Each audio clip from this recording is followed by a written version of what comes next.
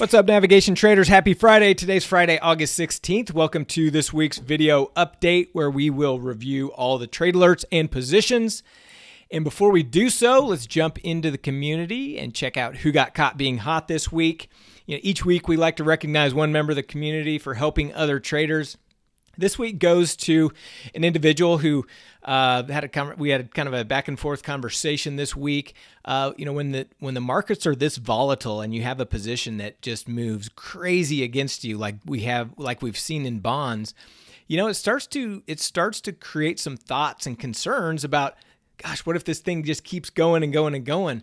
We know that markets don't move in one direction forever, but it's definitely, especially when you're trading these uncovered option positions like we do sometimes, it's one of those things where you have to understand that keeping your position size small and staying mechanical, especially when things are volatile, is what you have to do. And so it was a great conversation with Mel Thomas. So please help me in congratulating Mel Thomas. Congrats, Mel. You got caught being hot.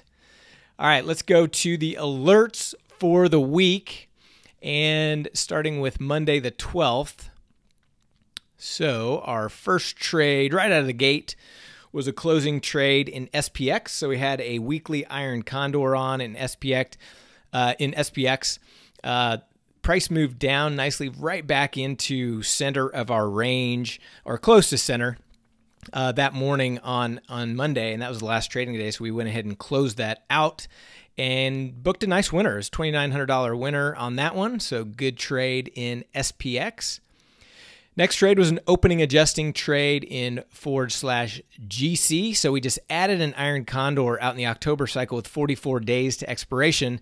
And then we also have our, at that point, we had our other iron condor in October as well. We ended up closing one side of that, which I think is the next alert. Yeah, here we go. So the next alert was a closing adjusting trade in gold where we closed out the put vertical side as price had breached the upside break even and still holding the call side vertical on that piece. So now we've got a full iron condor and a half iron condor in GC, both of which are in the same cycle.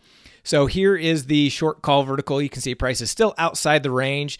So we need a little bit of a movement down to get back into that range. If we take a look at a chart of gold, I mean, this thing's just been crazy strong.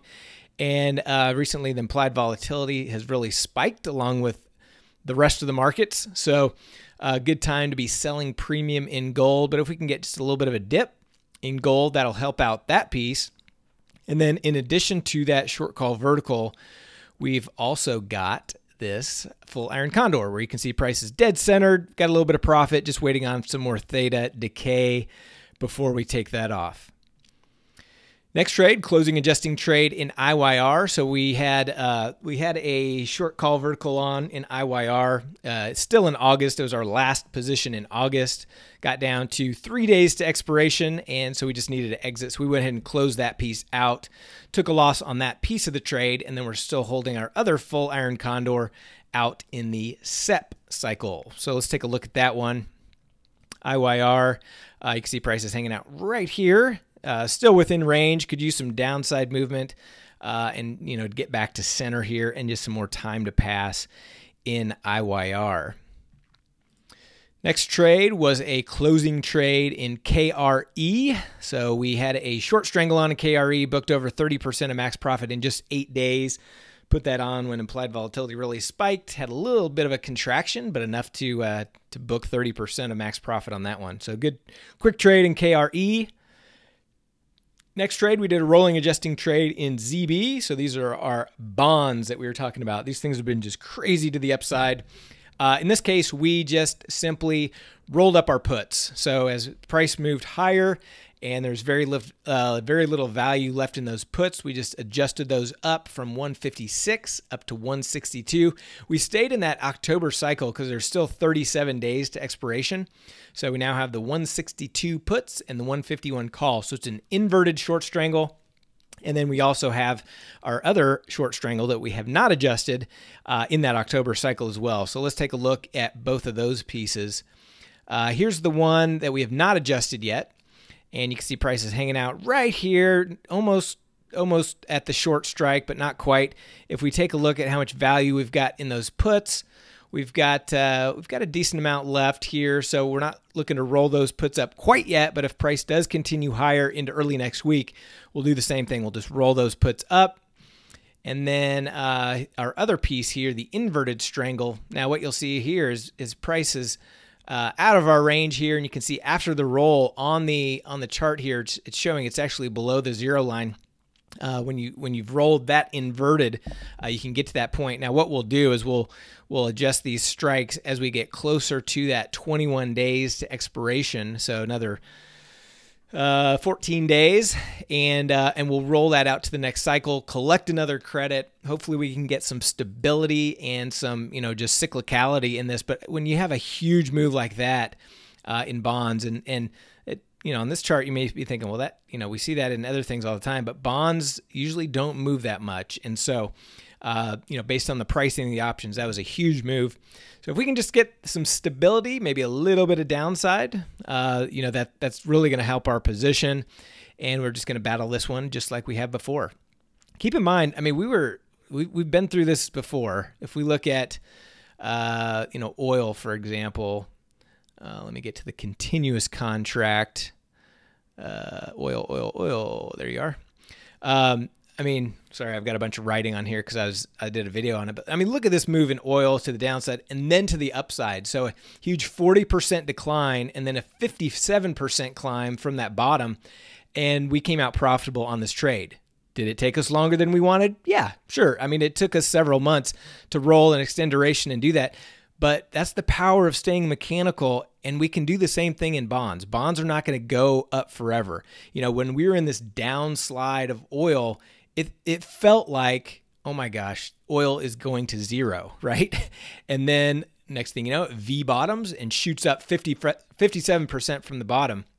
And so, you've got to just stay mechanical. And the key to this is keeping your position size small enough so that you can withstand those massive moves. So, even though bonds is a big move, it's nothing compared to what we saw in oil, and we got out of that one profitable.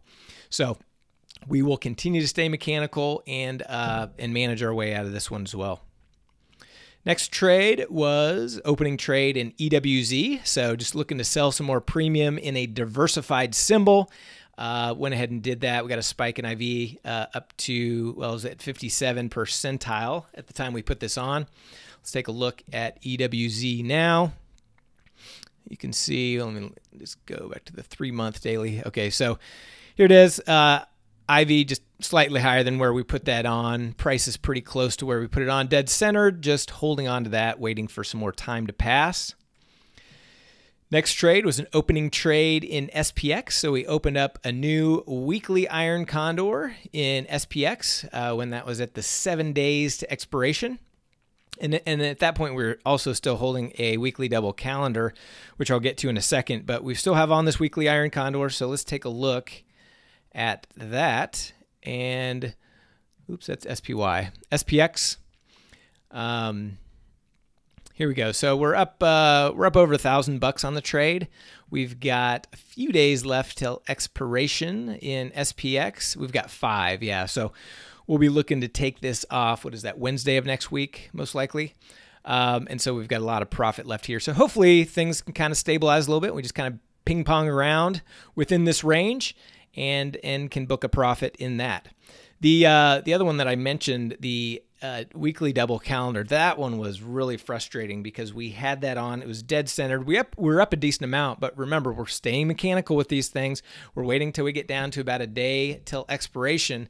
And what happened was on this day here, this big down day, we were pretty well centered here and just had a huge move down, moved all the way past our break even. So we ended up taking a loss on that trade, which is really unfortunate. Obviously, we got to bounce after that, but that's after the options expire. So you can't trade in hindsight like that, saying what if. But it was frustrating because we were dead centered, had a lot of potential profit, and it moved out of our range, and so we had to take a little loss on that one. But that's okay. Overall, on the weekly trade, still doing just fine.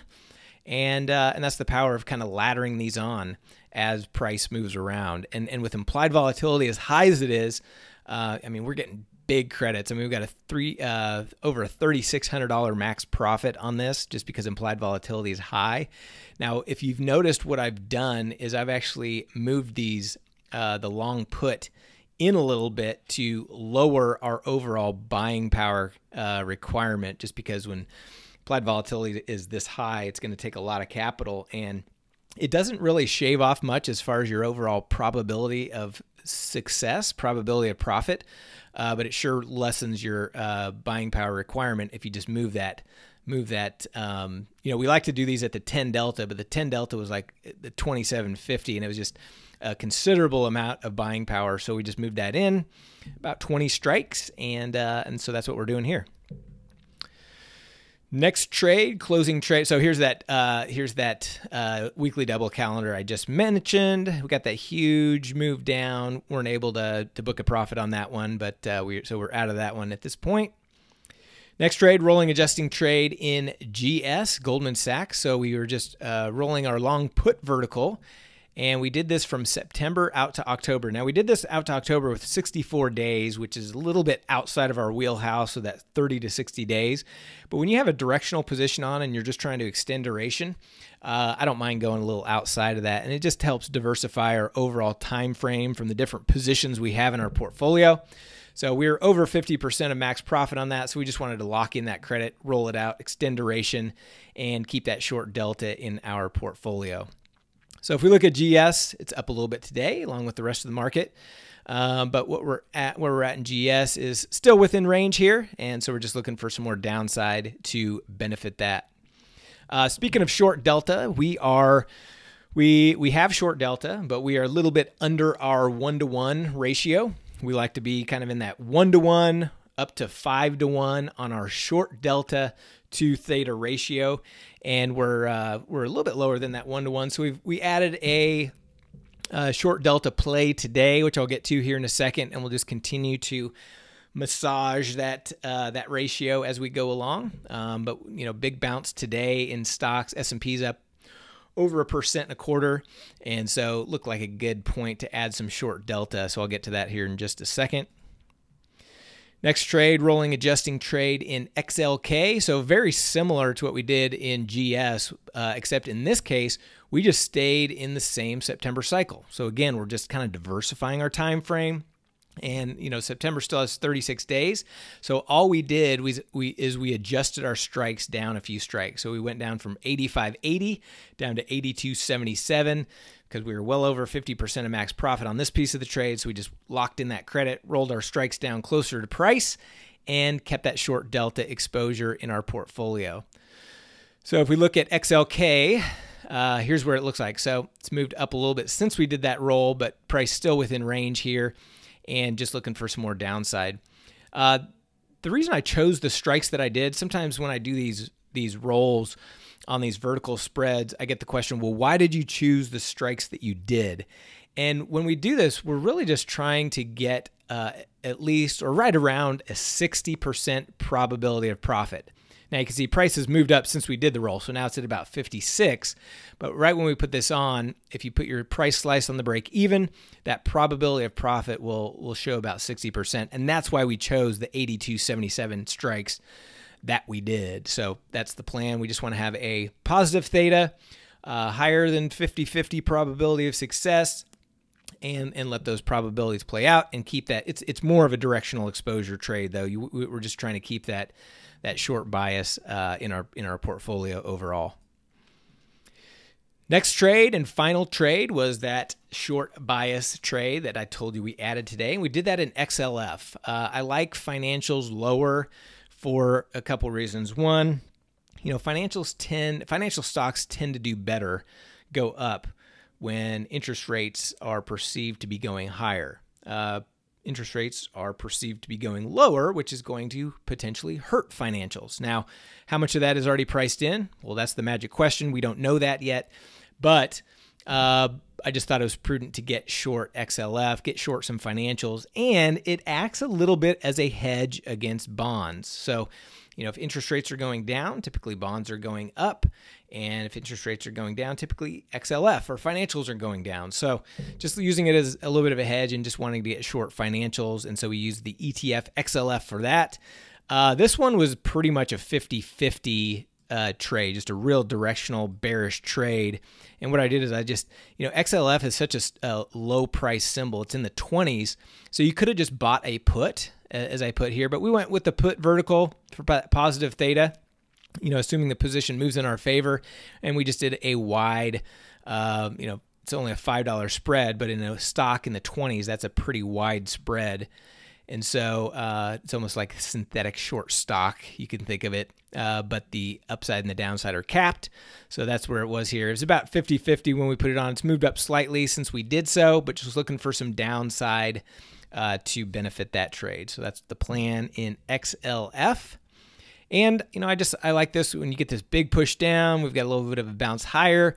I'm looking for stocks to potentially roll back over again. I don't think we've seen the bottom. Again, that's my opinion. Nobody knows, but that's what I'm thinking. I'm thinking we're still going to see lower prices. All right, so those are all the alerts. Let's take a look at some of our other positions, starting with oil.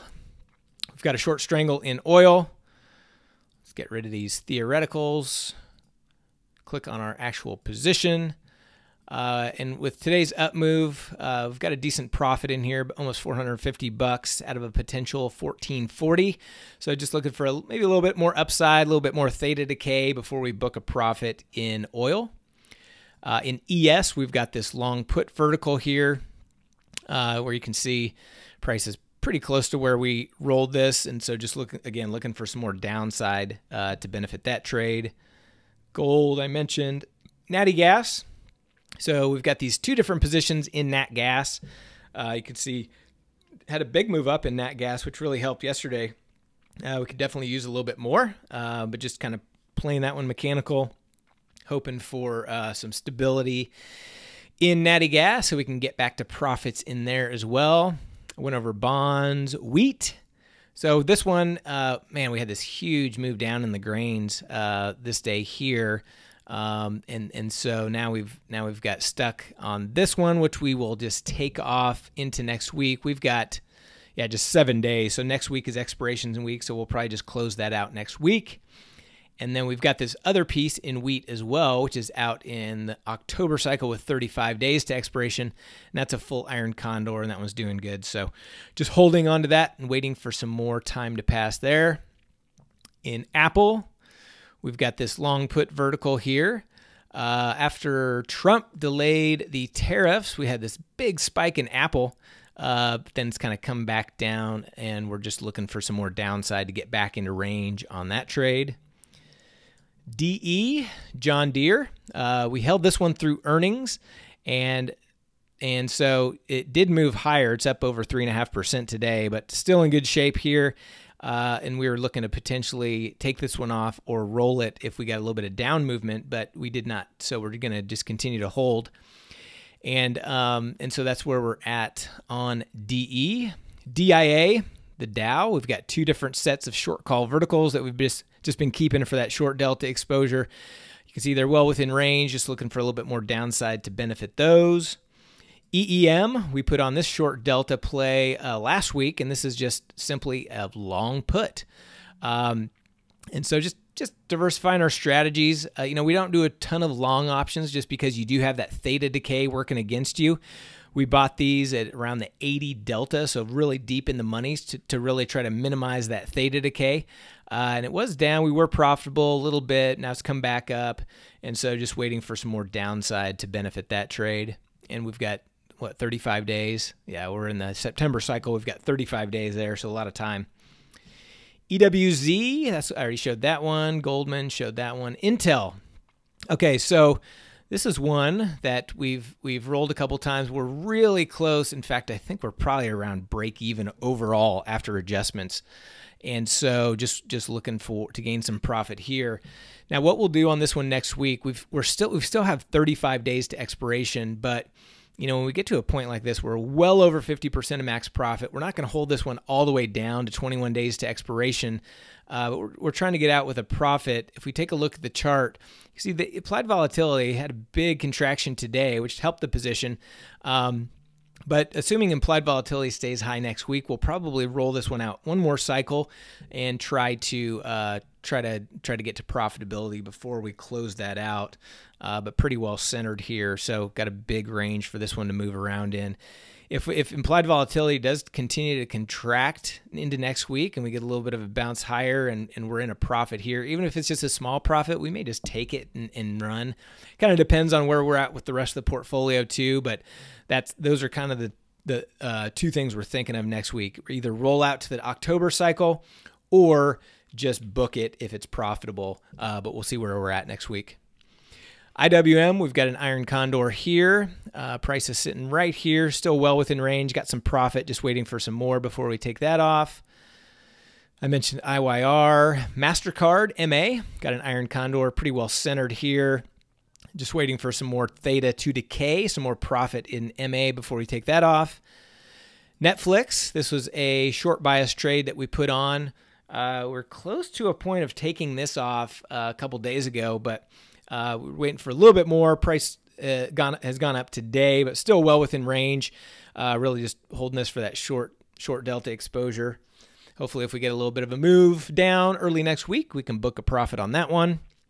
QQQ, very similar to DIA. We've got a couple sets of short call verticals, just looking for some downside to benefit those. SMH. SMH is coming back nicely for us. So we've got two sets of adjusted strangles. This one is dead centered and pretty similar to Intel. We're not going to hold this all the way down to 21 days to expiration. But if we get some more theta decay and we're in good position here, we'll just roll this one out to October and keep that trade going. We're still down on SMH, and so an implied volatility is still decent. So we're going to continue to stay in this trade and try to collect some more profit before we get out. And the other piece here, again, pretty similar, and so making back some good profit in that piece as well. So just holding for now, but we'll look to roll at least one of those maybe next week, and then maybe hold this one until we get closer to that 21 days to expiration. SPX I mentioned. SPY, so we've got a short call vertical here, pretty close to where we rolled it to, just waiting for some more downside to benefit that one. Then VXX, we put on this short call vertical spread as implied volatility spiked. It did spike even further after we put this on. We put it on this day here, and then a couple days later we got this another spike, and it hasn't quite come back down into range yet though. But if implied volatility continues to contract, that's going to benefit this trade. So just holding on to that at this point. I mentioned XLF and I mentioned XLK. So that's it. Those are all the alerts. Those are all the positions. Look forward to another great week of trading next week. Have a great weekend. Talk to you then.